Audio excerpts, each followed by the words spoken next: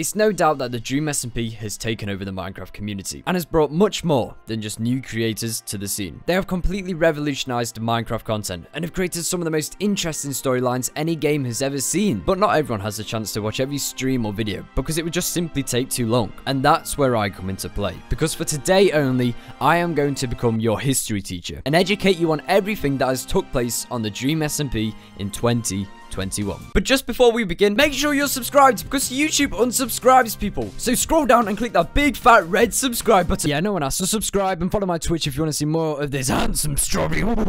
It's the 1st of January 2021, and on the Dream SMP, absolutely nothing happens. No, literally, nothing happened. The date is now the 7th of January, and this is where our story starts. After the complete destruction from the Doomsday War, Tubbo takes a look at the remains of what was once L'Manberg.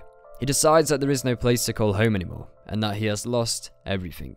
But with one spark of hope, Tubbo sets off on a journey to begin a new age, a new nation, which would be called Snowchester. This is a place of peace, apart from that one time where him and Jack Manifold decided to launch a large nuke, almost killing TommyInnit. But that doesn't matter. Tubbo begins to create his nation. He flattens the land, chops down a forest, and begins to build the very first house of this abnormally small nation. Like, I've never seen a place so small. A few hours later, Tommy logs onto the server, and just like Tubbo did, he observes the remains of the great L'Manberg. He sees how the creator reached bedrock level, fulfilling dream of his evil master plan. This angers Tommy, and he reminds himself that maybe it isn't too late to destroy Dream and take him down. He begins to rummage through his remaining supplies and sets off on a journey to find Tubbo.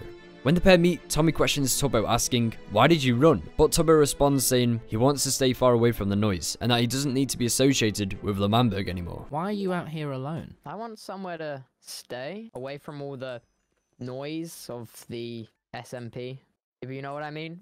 Yeah, but why now?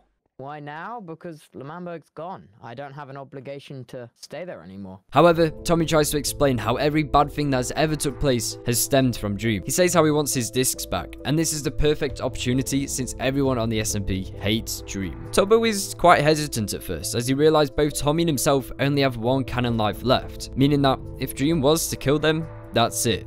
They're gone. But Tommy insists that they need to prepare to fight Dream, as he estimates that they only have a week left until Dream returns, and if he does, then this could be the end for both of them. Eventually, Tubbo agrees with Tommy, and they both move in together. They begin to prepare by creating a secret vault, which they call their secret training area. Here, they will have supplies such as netherite armor and tools to fight Dream. January the 20th. The time has come. Dream had arranged to meet Tommy and Tubbo for a quote-unquote talk. However, the members of the SMP knew that this may be the last time they see the pair. Forever. Punk even builds a gravestone for Tommy and Tubbo in case they died at his confrontation with Dream. The two prepare for their battle, but before they do, they recall and talk about the previous wars they had, such as the Disc War. As all the members line up on the Prime Path as a sign of honor, they say their final goodbyes and apologize for their past actions. Even Eric apologizes for that one time where he sabotaged L'Manberg. Then finally, after a heartfelt moment, they both set off on their quest to retrieve the discs from Dream. After traveling for quite some time, in the distance, Tommy captures a glimpse of Dream. They both climb up the great mountain which Dream is located on until finally, they meet. Dream tries to talk, however, they don't really listen to what he has to say, and instead they try to attack him. Very quickly, they realize that he may not even have the discs on him, and so they try speaking to him instead. But this didn't go very well. Dream decided to taunt them both by towering up and playing Mellow High in a jukebox encased by obsidian. But not all hope is lost. Tommy and Tubbo have a plan. Whilst Tommy purposely distracts Dream, Tubbo sneaks up behind in an attempt to retrieve the disc. However, this does not work. So Tommy decides to step in. Tubbo manages to knock Dream off of the tower, and Tommy climbs up. He mines the obsidian and snatches the disc. He has it, or so he thought. The fight went on for a little longer, until Dream begins to laugh, saying that he didn't even use any of his potions or golden apples yet. He takes Tubbo hostage, demanding a disc back from Tommy in exchange for his best friend's life. He is torn between what to choose. Tubbo pleads to Tommy, saying, "Take the disc, I will sacrifice myself." But he refuses, and gives the disc back to Dream. Dream laughs, telling the pair that the disc was fake anyways, and to rub it in even more, he blows the discs up. Dream forces the two to be stripped of all of their belongings, just as he did whilst Tommy was in exile. The pair have no leverage over him, as they are weak and fearful. They both throw all of their gear into a hole, and Dream blows their stuff up. After this, they are powerless, so Dream has control. He takes them into a secret lair hidden inside of a mountain. They step onto an elevator and descend into a huge Blackstone Vault. Here, Dream keeps all of the server's most prized possessions, including Robosheep Friend, Tommy's cow Henry, his discs, the Axe of Peace, and much more. He then does an evil villain speech for about 30 minutes, saying how he's going to kill Tubbo, until out of nowhere, through the Nether portal gates, backup is here. The entire SMP came to save Tommy and Tubbo. It was like something out of Endgame. The group forces Dream to drop all of his belongings, and gives them to Tommy. With all of his hatred and anger towards Dream, he threatens to kill him. Dream pleads for mercy, saying, "You won't kill me," but Tommy does. Dream loses one of his 3 cannon lives. When he respawns in the vault, Tommy kills him again. He now has 1 cannon life left. When Dream spawns again, he tries to run. But this time, Tommy goes to take away his final life. Just as Tommy's about to kill him, Dream reveals he can revive people. He convinces Tommy that if he lets him live, he will revive Wilbur. Tommy agrees, despite not even knowing if the revival book is real. However, Sam decided it is a good idea to have Dream locked up in the Dream SMP prison, also known as the Pandora's Vault. This is the most secure prison. Well, it's a pretty good prison. For the past 4 months, Dream has been locked up in this prison, and still to this day, he is. But much more has happened than this, so let's carry on with our story. February the 21st. Trapped. It's been over a month now since Dream has been locked up in prison. However, every day Tommy is still reminded of the bad things Dream has done, and so he decides he will visit him for the final time in prison to get rid of these thoughts playing on his mind. Fast forward a little bit, and Tommy's in the cell with Dream. All is normal. Or so we think. He explains to Dream how this is his last time ever visiting him. But Dream doesn't seem that bothered. He says, well, forever is a long time. I'm sure you'll come back in the future. It's pretty creepy, to be honest. He explains to Tommy that he wants the server to be one big happy family. But Tommy says, you've ruined your chance of that by hurting many people and causing destruction. This is weird because Dream is trying to be nice, which, if you don't watch the SMP much, well, we don't see this very often. He was obviously trying to play a sympathy trick on Tommy, to try and get him to like him and feel bad for him. As Tommy says his final goodbye and goes to leave the cell, we hear TNT explosions from above the cell. Be an honor forgetting you. What the f***? What? Holy shit! Obviously, Tommy is freaked out and didn't know what was happening. However, funnily enough, Dream is very calm and didn't care whatsoever. You may be thinking, what does it matter if TNT is going off? Well, when you enter the prison, you have to sign a waiver. That says if anything goes wrong or if there are any security breaches, the vault will go into lockdown.